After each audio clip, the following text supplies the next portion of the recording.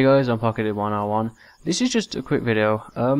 You all know that Ali put a video up about Modern Warfare 4, about how it's got information about it. Well, to be fair, Modern Warfare 4 it kind of won't be a good game for me anyway, because one, the game died a long time ago. Modern Warfare was the best Call of Duty by far. Some people disagree and say that it was Black Ops, but no.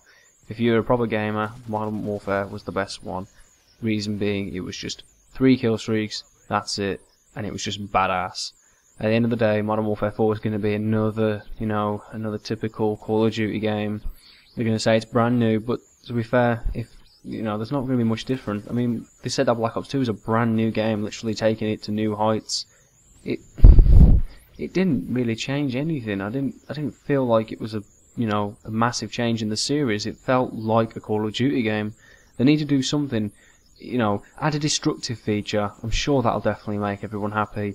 Anyway, I'm going to go now.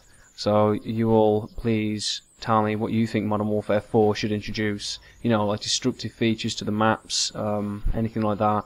So, I want to know what you think. Anyway, bye bye.